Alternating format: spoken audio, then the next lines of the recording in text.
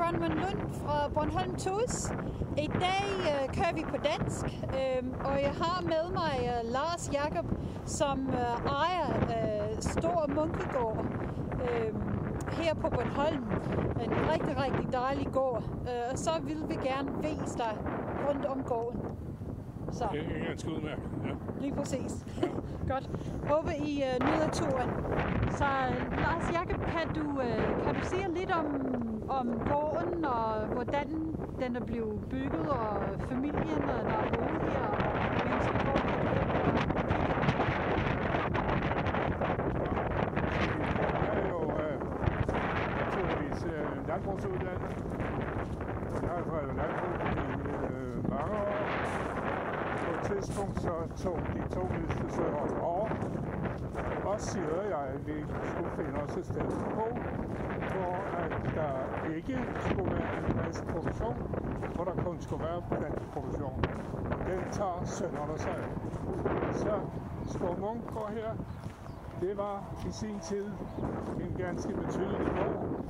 Der er godt 60 hektar afslut, og der var en stor kvægbesætning, der var så grise, og i mange år tilhørte 300 faktisk, godt og vel 300. Så i mange år hørte gården til i min mors familie. Min mor er en munk, og her har vi godt 300 år boet familien. Okay. Og de så besluttede sig for, at nu er de flere til året, så solgte de til familien Kofod, og min desværre afdøde hustru siger, familien er netop Kofod. Så først boede min familie i godt 300 år, så boede Sirs familie i godt 100 år, og så kom Sirs jeg. Vi vidste ikke på forhånd noget om det her, men vi synes, det er spændende alligevel. Ja, det er det. Sikkert tilfælde. Så her lå der en meget stor gårdstørrelse. Ja. Det var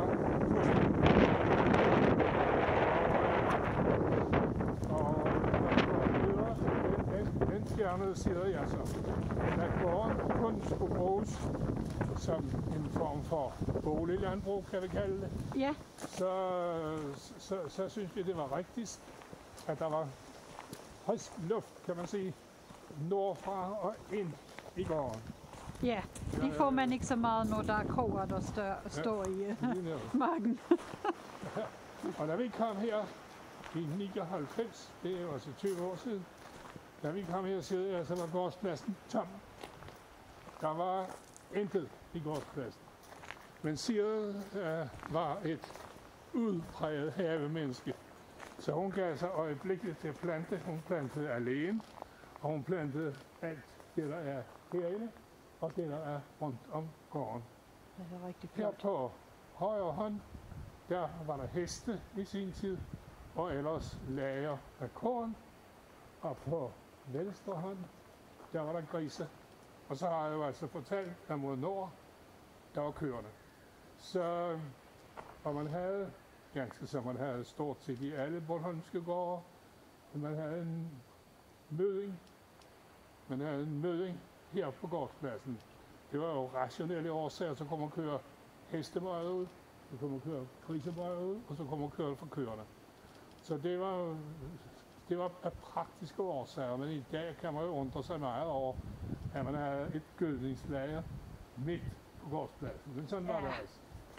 Det er ikke så lækkert, men sådan var det dengang, ikke? Det var det nemlig. Ja. Og hvad har vi så gjort? Altså, vi har revet den nordre ned, som jeg har nævnt, og så har vi ellers koncentreret os om boligen, fordi det var jo det, vi først og fremmest skulle bruge. Ja. Så vi har sat nye vinduer og nye døre og isoleret, nyt tag og nye gulv og nye lofter. Og, altså, vi er sådan set gået hele boligen igennem og rettet det ind, sådan så det passede til os. Vi har intet ændret på rumfordelingen. Den er nøjagtig som da vi kom som det her. var dengang. Ja. Rigtig flot bygning. Og der er 800 meter ned til havet, og det er vi jo glade for, at der ikke er længere, fordi det, når man bor på Bornholm, så er man meget, meget glad for, i hvert fald når man er født her, så er man meget glad for vandet. Altså havet spiller en kolossal stor rolle for os, der er Bornholmere. Ja. Og det, at man kan se havet, og de forandringer, der dagligt er i havet, de spiller en stor rolle for os. Ja. Så, som jeg nævnte, så har de 2 ældste sønner altså overtaget. Den ene overtog grisene, den anden overtog køerne, og de har så videreført det og bygget det videre ud, sådan så produktionen i dag er meget væsentligt større, end den var dengang. Det var Sigrid og mig, der stod for det, som gårdejer. Jeg har så en lille krølle på historien ved, at jeg i 25 år var jeg landbrugspolitiker. Det er, at de godt 20 var jeg formand her på Bornholm, noget over 20. Og lige så længe holdt jeg til i København, hvor jeg var første viceformand i 10 år. Og jeg var formand for mange dele af dansk landbrug. Så jeg var i 10 år nummer 2 blandt de valgte. Altså der var valgt en præsident, og så var jeg nummer 2 i Danmark. Okay. Så det har naturligvis præget os, fordi jeg har rejst meget og set landbrug i mange lande, og naturligvis kommet kolossalt meget på Christiansborg, der hvor Folketinget holder til. Jeg tror ikke, der var nogen eneste uge, hvor jeg ikke talte med en eller flere ministre, og jeg havde et godt forhold til de skiftende statsministre. Ja. Så det er en krølle på, at jeg har til alle tider. Jeg har aldrig haft noget ønske om andet end at drive landbrug. Jeg er født og vokset op i en stor købmandsgård. Så det var måske nærliggende at blive købmand, frem for at blive gårdmand. Men jeg har aldrig haft ønske om andet end at drive landbrug. Ja. Så kom de til at passe. Ja, altså vi har holdt sammen siden jeg var 7, og jeg var 10. Og da vi har holdt tæt sammen i 3 år, så var Sigrid jo blevet 10. Så sagde vi til hendes far, at når vi engang blev voksne, om mange år, så ville vi gerne gifte os, og så ville vi gerne købe gård. Og der siger faren, at det troede han, det var ganske fornuftigt. Så skulle vi bare give os til at spare op, for man skulle have noget opsparing, før man kunne købe gård. Så siden Sigrid var 10, og jeg var 13, der har vi virket aktivt for, at vi uddannelsesmæssigt og hele vores sæson var vendt imod at skulle blive drevet landbrug til sin tid. Og det gjorde I? Ja. Så det er meget inspirerende. Ja, når man har en drøm, at det kan komme til udførelse, ikke? Det er et stort ting. Jeg ved ikke, om vi skal gå en tur om på den anden side af støvhuset. Ja, det tror jeg, fordi det er temmelig dejligt at se foran huset. Og så går vi indenfor. Skal vi gå indenfor og se noget? Ja.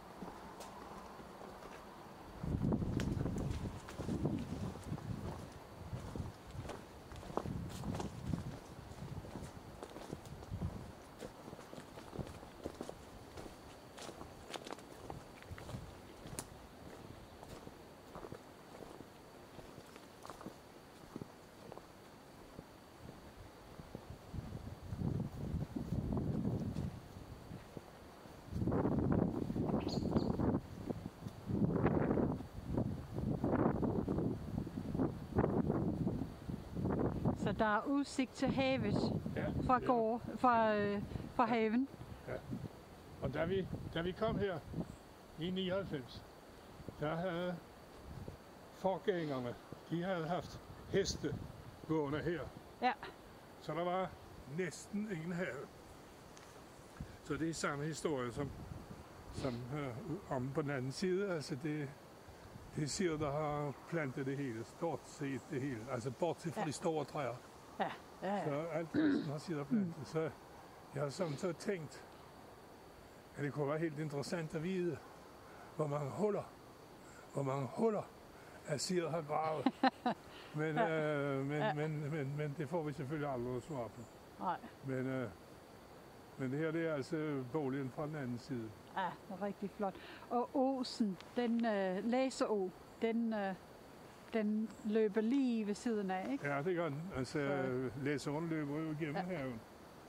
Læseåen er Bornholms vandrigeste vandløb. Ja.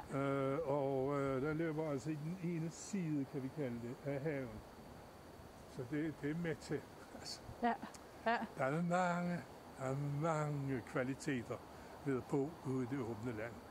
Der er for eksempel, at når det er mørkt, så er det mørkt hos os. Ja. Vi har ikke de der kedelige gadelygter eller andet lys, der forstyrrer. Altså, når det er mørkt, så er det mørkt. Og det har vi mennesker jo meget behov for. Hvis man så interesserer sig for astronomi, som jeg vi gjorde i høj grad, jeg læser astronomi hver aften, så er det jo aldeles afgørende, at man bor et sted, hvor det er mørkt.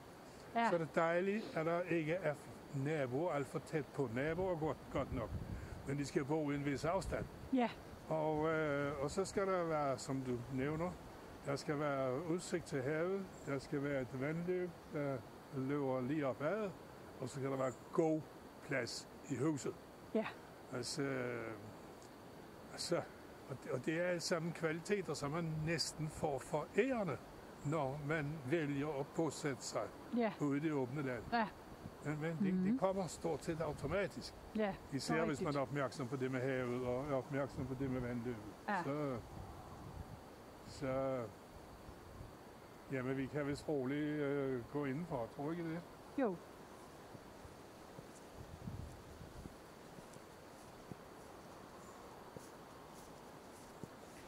Nu er det vinter, så jeg kan godt forstille mig, at haven er meget dejligt om sommeren. Ja, det kan jeg tro. Og der er blomster og blæder. Men det er rigtigt nok. Man får ikke rigtig noget indtryk af haven. Men man kan se, at det er stadig dejligt, synes jeg. Selvom det er jo vinter. Men det er jo netop, som du siger. Altså, det er jo fordi, det er vinter. Jo.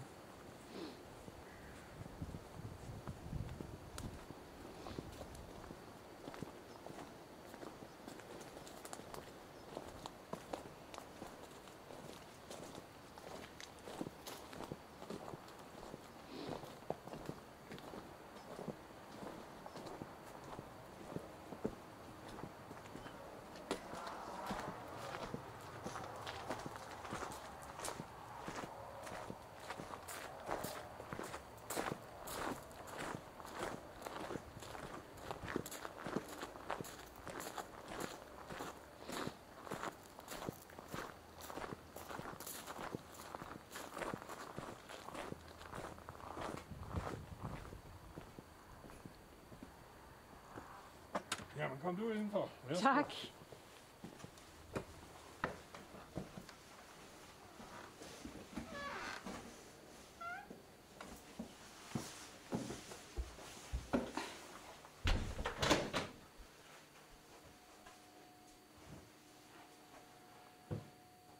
Ja, det er jo det, man kalder hverdagsforstuen. Men det er jo her, jeg kommer. Det er jo her, jeg går hver dag. Og derfor har jeg valgt at sætte nogle fotografier op af familien. Sådan så jeg kan glæde mig over min nærmeste familie. Og så har jeg sat lidt supplementer op her med det er samme historie altså fra vores liv. Og Det sad og brændte inde i viktualierummet. Det her, der var ikke mere så mange fotografier, men siger havde inde i viktualierummet. Jeg er glad for, at jeg tog det herud, for her går jeg jo mange gange hver dag, så kan jeg glæde mig derover. Ja. Så det er fint. Det er rigtig dejlige idéer. Rigtig godt. Se, hjemmet er præget af, at vi har kommet kolossalt meget i Norden. Altså vi har stort set altid kørt nordpå, når vi har kørt tur. Så brændeovnen er selvfølgelig svensk, helt klart. Og køkkenet her, jamen det er Carl Larsen. Det er Carl Larsen, der har leveret det, vi har, og det samme derovre. Ja. Og det her illustrerer jo også, at det er Sverige, altså for at have forsøgt at give det sådan et svensk præg. Ja. Vi har så mange gode minder om det at komme i Sverige. Og på dårligt dansk, der karakteriserer os for at være læsegælende. Altså, vi er glade for at læse. Der har vi været siden vi var børn. Det var også fordi, vi var meget, meget glade for at gå i skole begge to. Og så vi læser. Altså, det er derfor, vi har biblioteket, det er derfor, vi har de bøger, vi har. Men læser selvfølgelig også andet, det er klart. Det her, det er mellemstuen. Her kan man træffe valg, om man vil gå ud på verandastuen, eller om man vil gå ind i spisestuen, eller om man vil gå ind i bedstforstuen. Nu har det jo været her før, så derfor kom du ind af hverdagsindgangen, men altså normalt, når der kommer gæster her, så kommer man selvfølgelig ind den her vej her. Ja. Det er klart, det er klart. Og det var også meget vigtigt i gamle dage at have de forskellige entréer, ikke? Ja, det passer. Så, ja, det var vigtigt. Ja.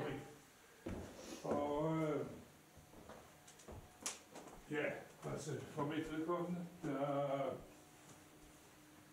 der bruger jeg i høj grad verandastuen her. Altså, det er her, jeg tager min mad med ud og sidder og spiser, og det er her, jeg meget ofte sidder og læser, og det er altså...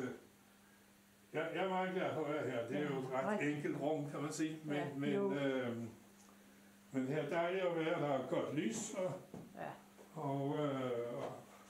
og min hund, Labrador, Sisan hedder den, hun er også glad for at være her. Ja, det kan jeg godt forstå. Rigtig dejligt værelse. Her er altså spisestuen, hvor det her bord kan forlænges, og det her bord kan forlænges meget. Og det er jo det bord der, eller møblementet, det blev lavet til mine forældres bryllup. Mine forældre blev gift i 1934, og dengang var det ret almindeligt, at man fik, det var ofte forældrene, der forærede det, at man fik et møblement, og mine forældre fik altså et spisestuemøblement, som blev lavet til dem. Sirs forældre fik ganske det samme, det ser bare anderledes ud. Det har vi ikke herinde, men vi har derude. Men dele af Sirs forældres møblement har vi ikke. Lige prøve at kigge her en gang. For de fik nemlig suppleret deres med det møbel her, og stole, der hørt til.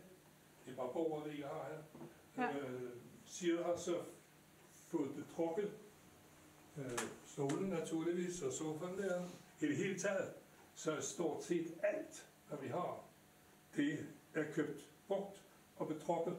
For det som siger, det var der har hun størst fornøjelse af det. Først skulle hun finde sofaen, så skulle hun finde stoffet, ofte i København, ofte i Bredgade, hos Lisbjerg Hansen og Terp, og så skulle hun have en til at sætte det på for hende.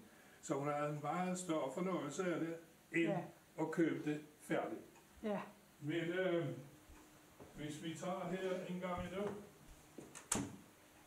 når vi har, det har vi nok ikke, men jeg har trods alt her i januar haft gildes, så det her bord rakte hertil, okay. Og sådan noget. Så er vi 26.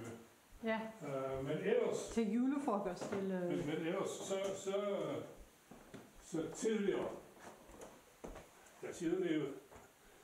der havde vi, så satte vi bordet her, sådan så at vi, der var sad herinde, de kunne leve med i, hvad der foregik derinde. Og så dem, der holdt tale, de stod så her, fordi så kunne de jo høre i begge lokaler, hvad man gerne ville fortælle. Se, der har 3 gange efter hinanden har der boet enker her på gården. Det er ikke så mærkeligt, for det er jo oftest mændene, der dør først. Der har boet enker 3 gange, og når der har gjort det, så har der været et bestyrerpar, der har taget sig af gårdens drift, og enken har blot været her, hvis man kan sige sådan. Og når der var bestyrerpar, så er døren lukket, og så får bestyreren her og enken og børnene, mens enken havde resten. Okay. Siger jeg, vi har jo samtidig talt om, at vi synes jo, det er lidt pudsigt, for det havde jo været mere nærliggende, at enken havde boet her. Ja. Og familien havde boet der, ja. Men sådan var det altså ikke. Nej, det var det ikke i de gamle dage. Ikke? Og derfor har man, her det hører så med til bestyrerboligen, kan man sige. Det er bestyrerens køkken, kan man sige. Og det, så hele familien sov herinde, eller hvad? Og hvad? Så hele familien sov her? Ja. Det var deres soveværelse her? Ja. Okay. Der var så 2 senge her, jeg har taget ene væk. Men altså, det var dem, der stod for driften, kan man sige. Ja. Og vi bruger det jo kun til når vi har gæster. Altså, ja. Altså, man er altid velkommen til at overnatte her, hvis man har lyst til det. Og når man bor på Bornholm, så får man jo meget tit gæster overfra. Ja, det er rigtigt. Ja. Det har du ret i. Jamen, det er meget flot til gæsteområde. De bor så her eller på luft.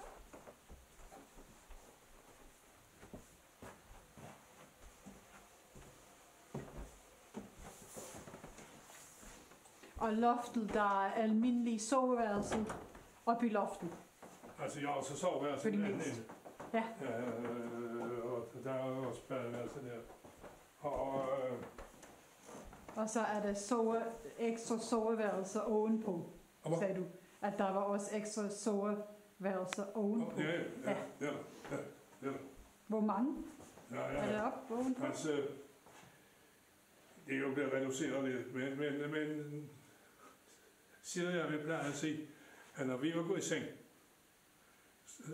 i vores senge, så er der 12 tomme senge. Så altså, der er 12, okay, der kan gå på. Ja. Og der er nogle af dem altså på luft. Og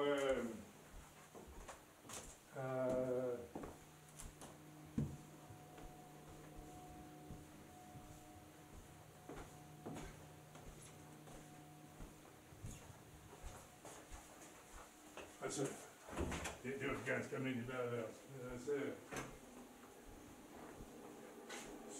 sådan her ser et badeværelse ud på en gård. Og så soveværelse det, og påklædningsværelse. Ja. Så det her er den badeværelse, kan man sige. Ja, det er mit badeværelse. Største i... Jamen, der er meget plads. Ja, det er rigtigt. Så... Der er sådan set, altså man kan sige, Jeg er jo sådan på vej til med 84, så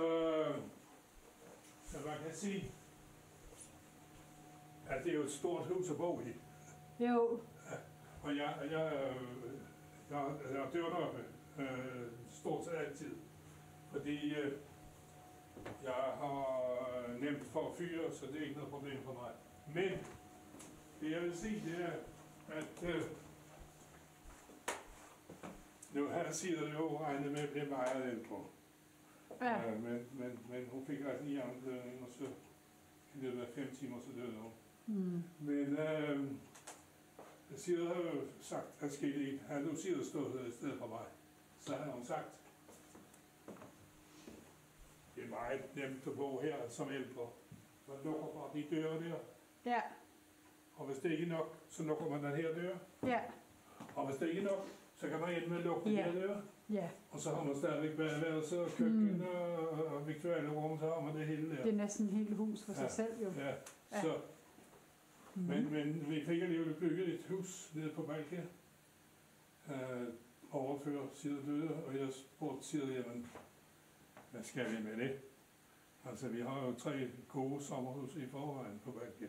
Ja. Jo, så siger du, jeg vil gerne have et hus, jeg selv har tegnet, og der flytter vi nu ved, når vi bliver gamle. Jamen, hvornår er det?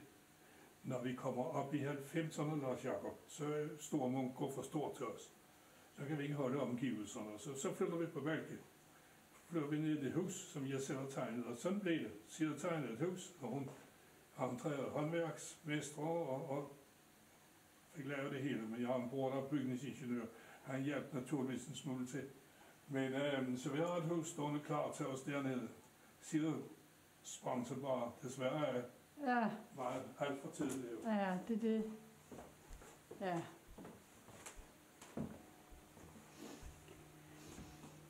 Du ved jeg selv ikke. Men jeg tror, vi siger tak for turen. Ja. Ønsker dig alle de bedste. Ja, tak skal du have. Og så... I lige måde. Godt. Jamen, tusind tak, Lars Jakob. Ja. Jamen, det er jo så lidt.